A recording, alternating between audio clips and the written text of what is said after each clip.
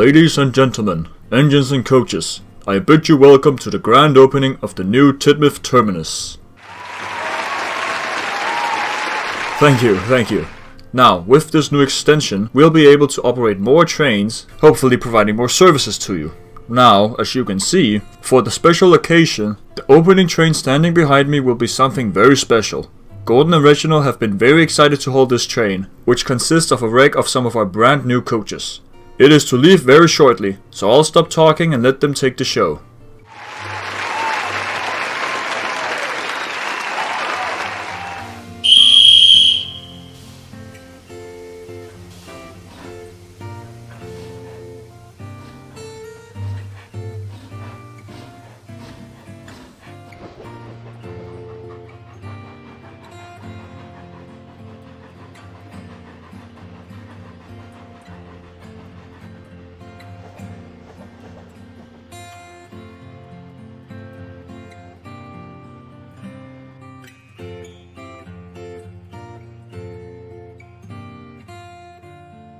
You know, it really feels like the old days. Indeed it does. All we need is Neil, Clive and Matthew. Yes, that would have been icing on the cake.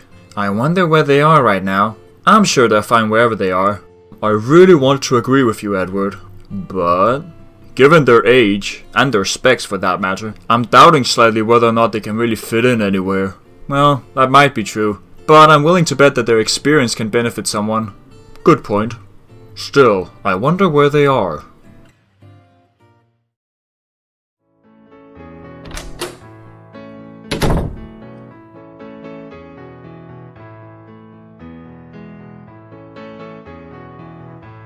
Well, it's the last day here. Although, I think I'll keep this place, just in case.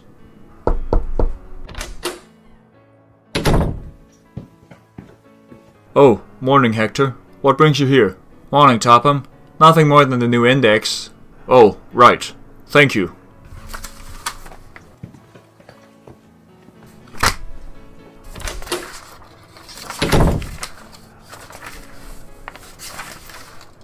Wait a minute. Well, I never. I better make a phone call right away.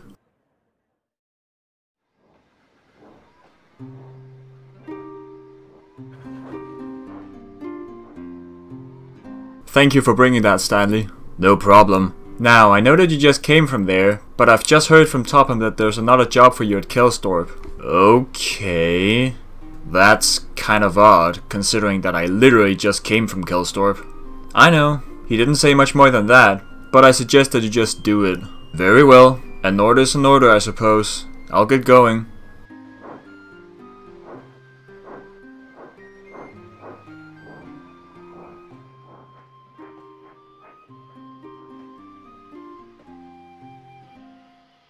Hello there.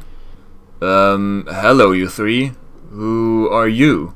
Well, I'm Clive, and this is Neil and Matthew. We're your new engines. Hold the phone. Neil, Clive and Matthew. Would you three be the former Soda and Mainland engines? That's us, yes. I can imagine that the others have told about us. Very much so, indeed. Especially Toby. Ah, Toby. He was the one we really stuck with during our first time here. How is he? Toby is doing very well. He's currently working on Thomas's branch. That's good to hear. Glad he's doing alright. Hopefully we'll be able to meet him and the other engines again. And maybe surprise them. Surprise them? Well, according to Topham, none of the engines know that he purchased us. Well, one does now. Ah, hello Henry. Good to see you again. Indeed. Hello you three. It is a lovely surprise to see you again. Likewise, Henry. How are you doing? Well, much better than when we last met. I've been given an overhaul, plus I'm now using a different type of coal, meaning that I've been performing better than ever. That's lovely to hear, Henry. It's good to see that things worked out for you. You definitely deserved it. Thank you. Now, sorry for asking, but now that you're here, what are you going to do? Well, that new branch Topham is constructing at the moment. You know, a section of the former Soda and Mainland track. Oh, I see now. How very fitting. It is certainly a happy coincidence. Yes, it seems like it. I guess we four will be working on this branch when it's done. That's what it seems like. I'm sure that you four will make a grand team. Now I have to go now.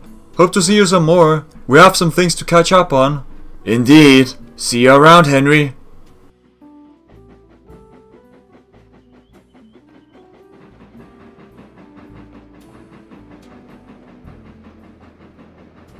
Well, I hope that there's some work to do, since we've been yearning slightly for it.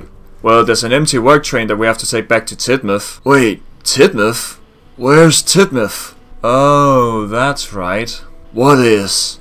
Well, since the last time you were here, we've moved headquarters from Navford to another town called Tidmouth. But it is just a mainland extension. You'll end up there if you continue through Navford. Well, I'll be interested in seeing that. Me too. Then why don't we get going, lads? Very well. Off to Tidmouth.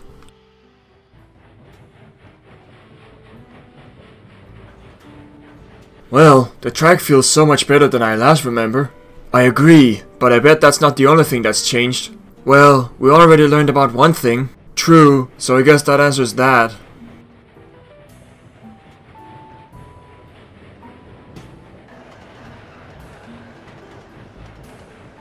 And it seems that the speeds have increased massively. Very much so. Wow. But that wasn't Gordon. Seems like they've gotten more express engines. I guess that makes sense.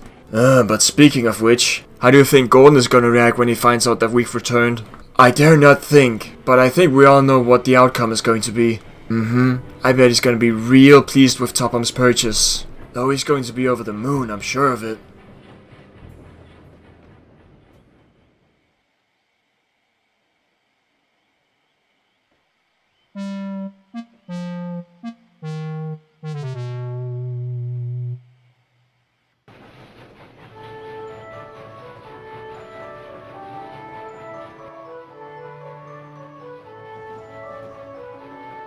Hello, Edward. Oh my gosh. Hello, you three. Welcome back to Sodor. Thank you. It's good to see you too. We'll see you later. Oh, yes indeed. I don't believe it.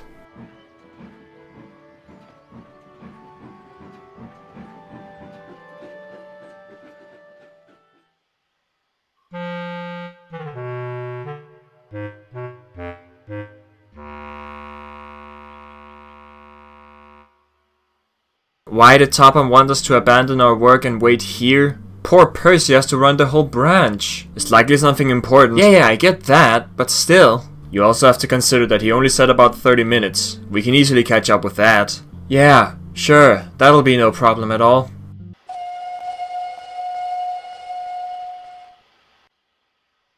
Did you recognize those whistles? Absolutely.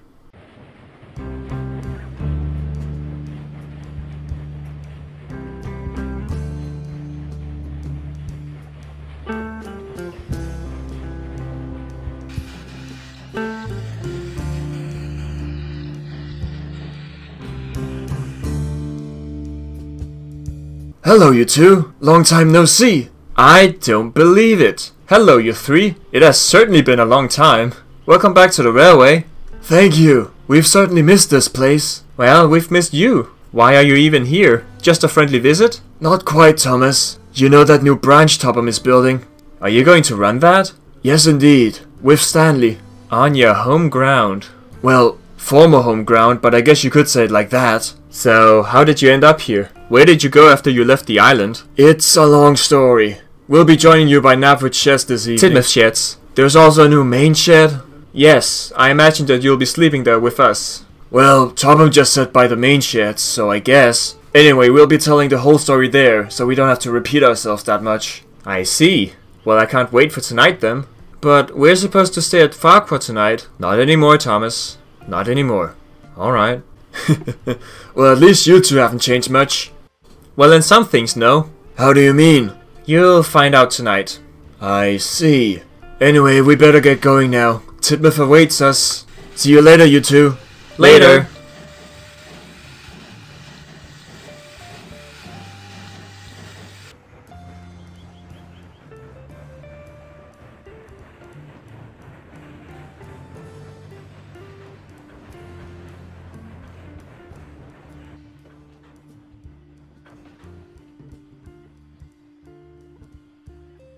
Wow, cool. Who are they? Do you remember the 3 box tank engines I told you about? The ones who worked here before you came? Was that them? Yes, indeed. Cool.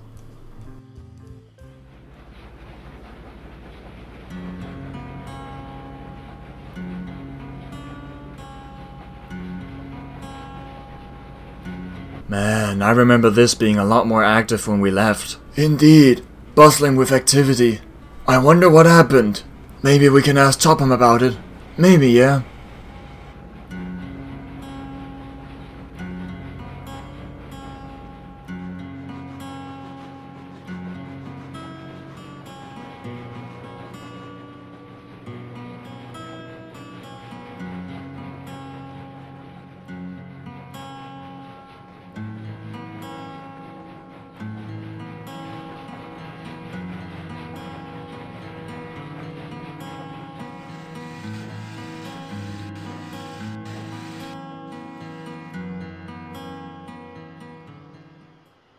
Holy crud. That's massive.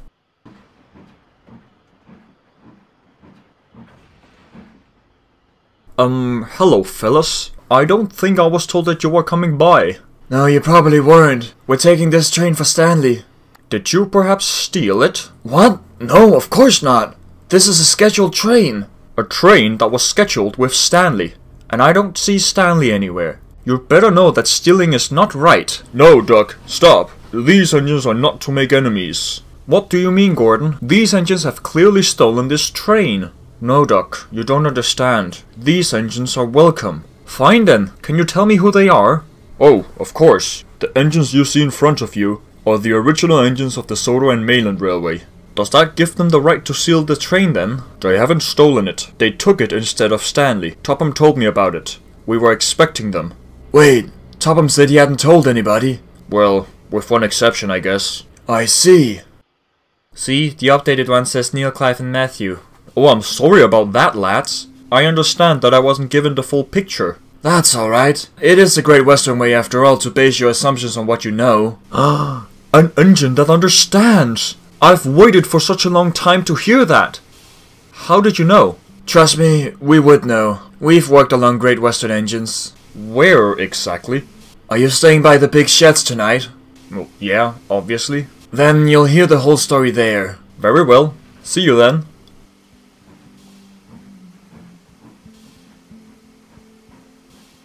I'm sorry about his behavior. There's no need for that, Gordon. It's typical for a Great Western engine. I see. Anyway, welcome back, you three. Thank you, Gordon. Is something wrong? Well, sorry, but I just didn't expect you to actually stand up for us. Were you expecting the former Gordon? Like, the one that I was when you left? Well, yes. We didn't hear anything about a new Gordon of any kind. Where did things change? Trust me, things happened. You'll pick up on it moving forward. I see. What's going on over here, Gordon? Oh, you three. What are you doing here? Well, we're back for good, James. Topham bought you? Yes. Oh. Wasn't expecting that. What do you mean by that? Well, I didn't mean to be offensive. I would have just thought that Topham would spend the money elsewhere. Thank you for that. Anyway, I imagine that you're going to tell us about your adventures when you first left. That's the plan, yes. Oh god.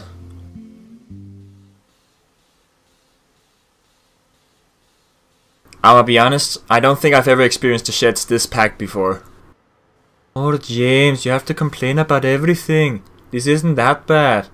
Whatever. Well, at least we don't have to repeat ourselves anytime soon. It certainly seems like it. So, how do you want to start? Well, first off, are we all going to tell it? No, I think you shall, Clive. You're the best at storytelling. Very well. So be it. So, we left Soda back in 1925, since we're property of the government, due to us being former war engines. By that point, we'd been on loan to this railway for about 10 years, which was what had been agreed on with Topham. So we left the island after that. Now, due to our age and specs, it was hard to find someone that would actually want to purchase us. After about 2 months of no one really showing interest, it was decided that we were to be put on trial instead. Following orders given by the government itself, We were put on trial on the LNER as shunting engines. We were all three assigned to York, where we would work for about 1 month during our trial. However, the LNER wasn't really pleased with our performance. So after the trial had concluded, they decided that they didn't want to purchase us. So the government reissued the same orders, but to the LMS this time with the same intentions. However, we were only there for 4 days, since they quickly banned us from their system due to the fact that we were, quote, in relation to the Northwestern. I assume that you've heard about The court case? Oh yes, absolutely. Well, it made headlines, so it's not really a surprise. I guess not. Anyway, to test our luck for the 3rd time, the same principles were repeated to the Great Western Railway. And amazingly, they actually found a use for us, since one of the mines they served were in need of small shunters to clear their tight curves. So we were eventually purchased by that quarry.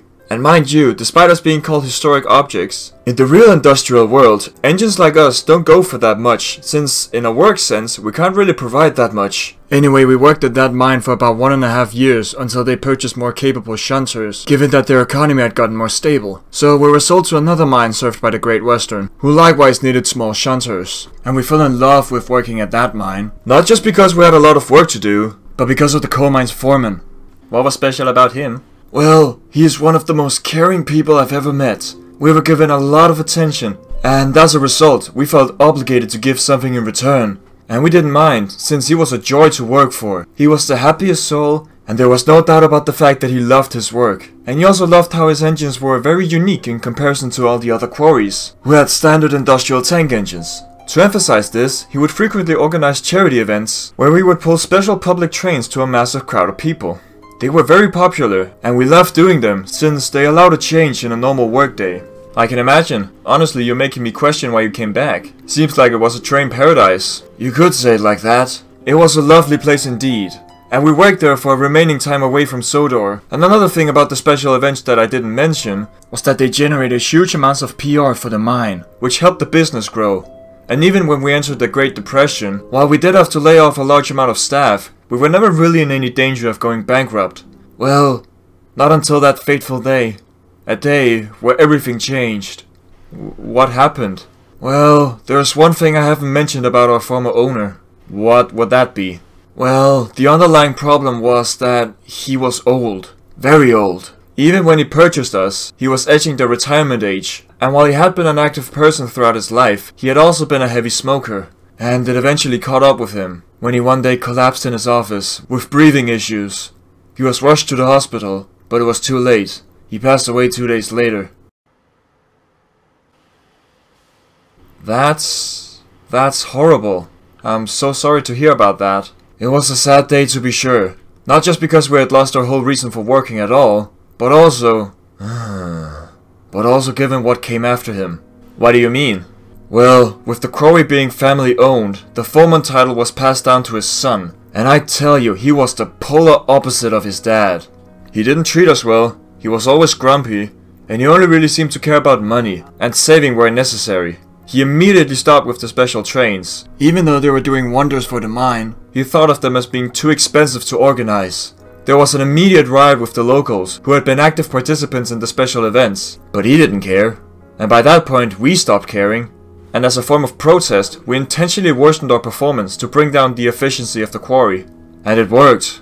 There was chaos among the trucks, and the workers quickly got confused and stressed. But all he did about it was to shout orders. It eventually reached a boiling point, resulting in the workers going on strike. Within a week of him starting, the quarry had turned from a thriving business into a collapsing enterprise. It eventually got so bad he had to put us up for sale, just so he could keep the finances in check. However, he had to sell us for cheap, since that was the only way for someone to actually buy us. And wouldn't you know it, just 3 days after putting us up, there was a letter from a man who wanted to purchase us. And I think you know who it was. I think we do. And now you're here. Now we're here. And I think it's fair to say that you've had quite an adventure during your time away. Very much so. It's been quite the journey. But I'm happy to end that here. The place where we started all those years ago.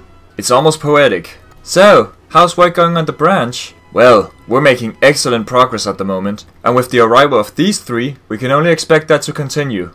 That's good news. The Soda and mainland resumes. Hear, hear.